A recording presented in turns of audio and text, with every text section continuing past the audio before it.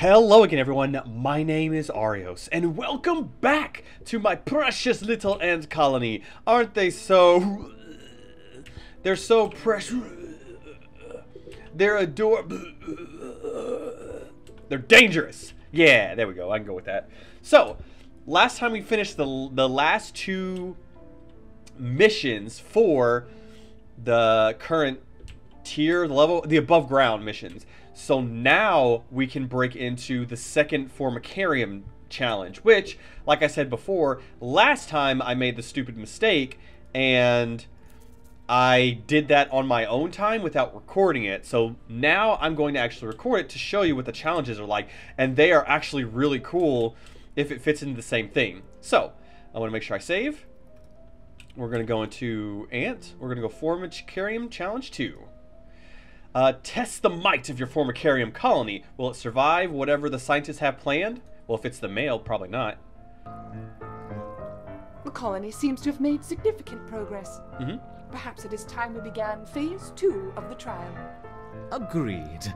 I will prepare the feeder colonies.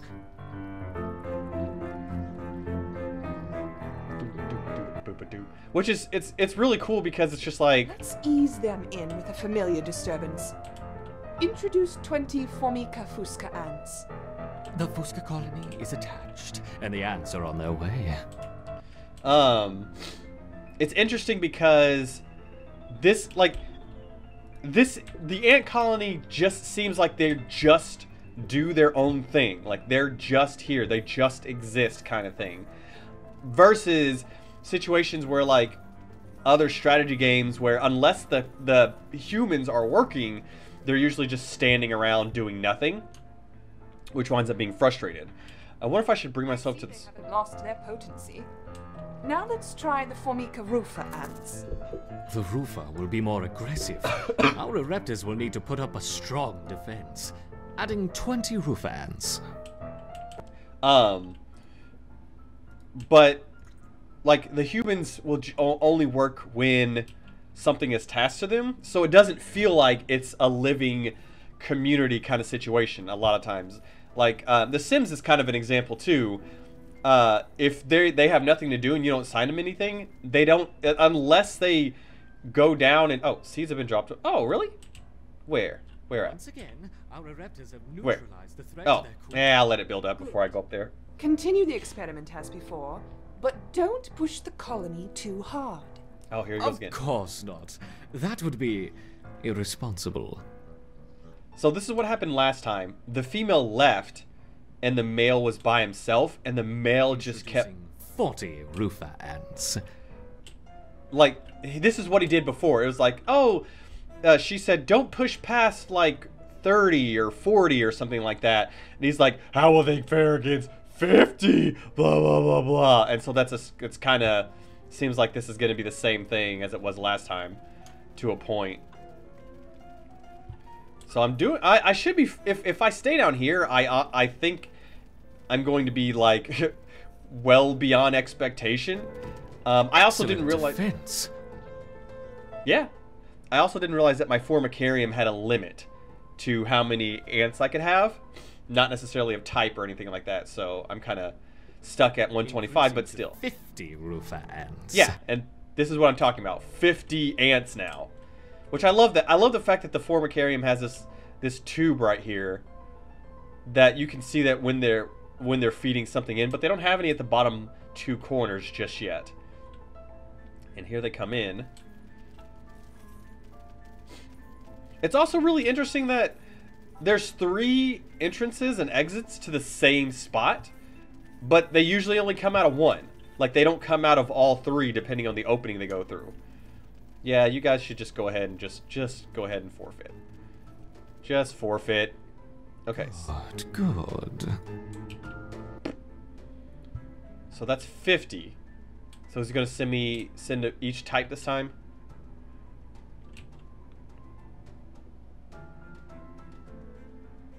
It's quiet. What's he doing? What's he concocting? Now, let's see how they handle the Rufa and the Fusca invaders. We will start with 30 of each. Of course. So now it's my colony, which I know I'm 125 right now, but it's my colony against 2 invading colonies, which last time he actually also threw in some of the beetle ones, which I'm so sorry that I still don't know the names of these. But he threw them in toward the end, and I just decimated him. Like, it was kind of sad. Come on, my acid spitters, get up here and help. Victory on 2 fronts. Yeah. Perhaps we should try 3 colonies this time. Oh God. Introducing 30 of each. There it Rufa, is. Fusca, and raptor ants. Raptor ants. Raptor? I think that's an ant I haven't run into yet. Which essentially they look like they might be fire ants. Ooh, I haven't run into them yet, I don't think. I still love how all the other ant colonies are perfectly fine with working with each other. Like, they don't see each other as a threat or anything. Okay, so now they're starting to push in here hard. But I still have them at the choke. A marvelous victory. And that's the one thing I said before that kind of made this a little easier, was because I just brought them into a choke. Which the first time I threw everybody up on top and I just defended as they came, and I started to get overran from all sides. I wonder how long they will survive against a sustained flow from all 3 colonies. Let's see. Oh yeah, yeah. So the male scientist is, I can't tell if he's a douche or if he's actually trying to scientifically experiment. I can't really tell. I think he's more of a douche, but you know, I kind of hope for the sake of it. Oh, hey! Are they going to come charging in? No, they can't. We're doing well, my intrepid raptors. What? But what's this? A giant tiger beetle has joined the fray. Holy crap. I mean, we crushed him, but that was a huge freaking tiger beetle. Oh, more tiger. Oh, they're smaller. Okay, so he was. Oh no, 3 tiger beetles. So those were just smaller tiger beetles. Okay. I thought it was just a little weird. He's like, giant tiger beetle. Is it really a giant tiger beetle? Is it? I don't think I have the splash for my acid spitters just yet, because that requires more Royal July that I don't have just yet. But anyway, in one of the map challenges, you run into a type of cricket that can burrow into the ground, so they can pop down at any time. I'm wondering if that's going to be a mechanic, since the size above and below can easily be calculated, but if those crickets will actually start digging in at a certain spot, and so I have to prepare for it.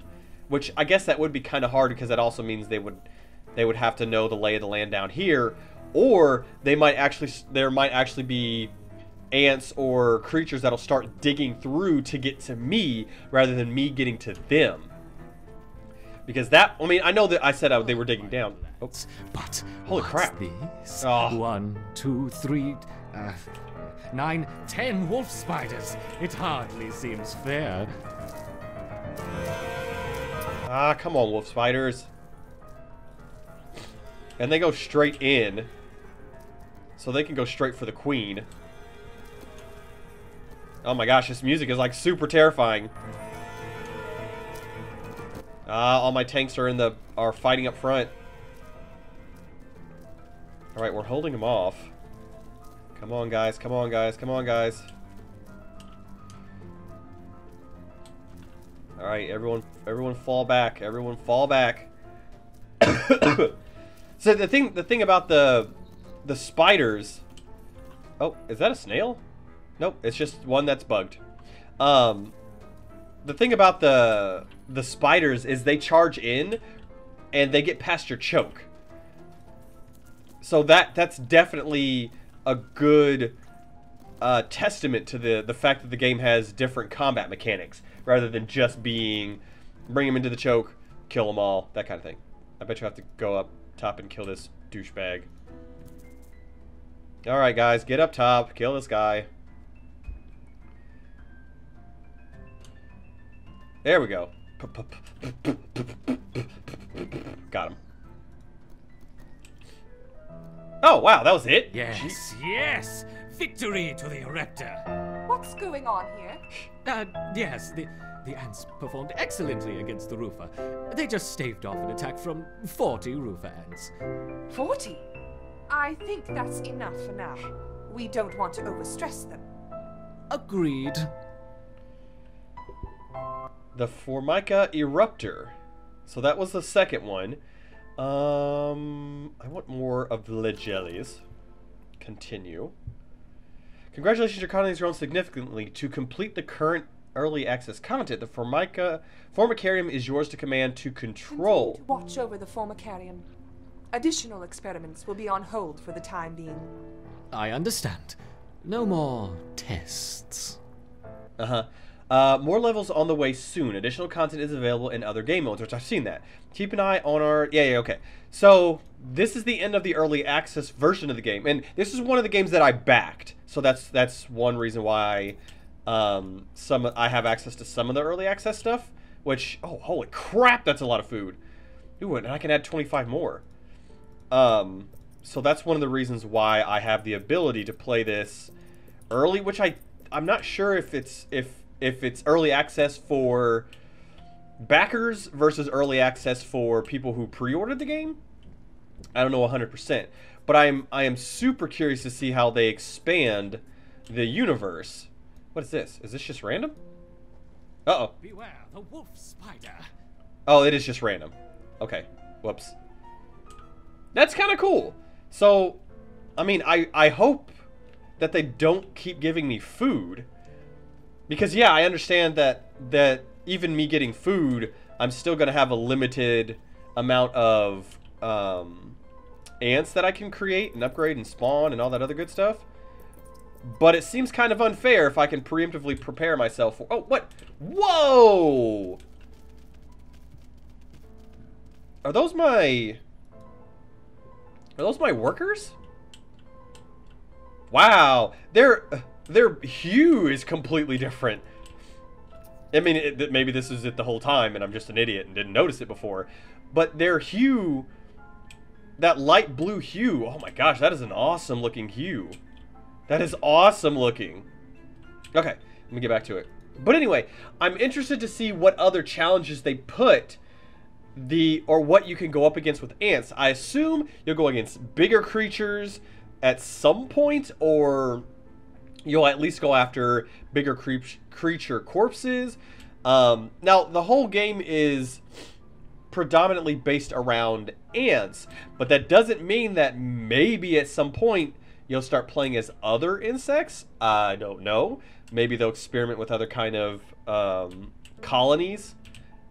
But this is just the early access stuff, so that's kind of a limitation of what I can do. So essentially, all I'm pretty much doing is building up my Formicarium more so that when the new content comes out, I can get immediately into it and don't have to worry about backtracking to get more stuff to expand or to prepare or what have you. Because it's going to be interesting to see where it goes.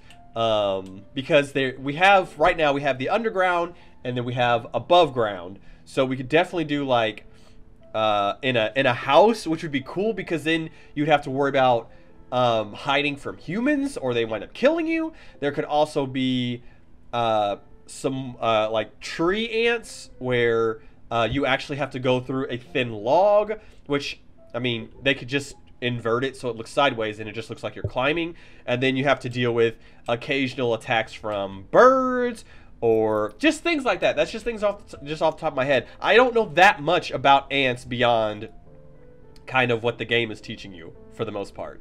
So with that, this is going to be the end of my ant colony for now. Until they add more content, I might check out one of the other game modes at some point, but as of right now, there's not much more I can do to expand upon the story or anything else.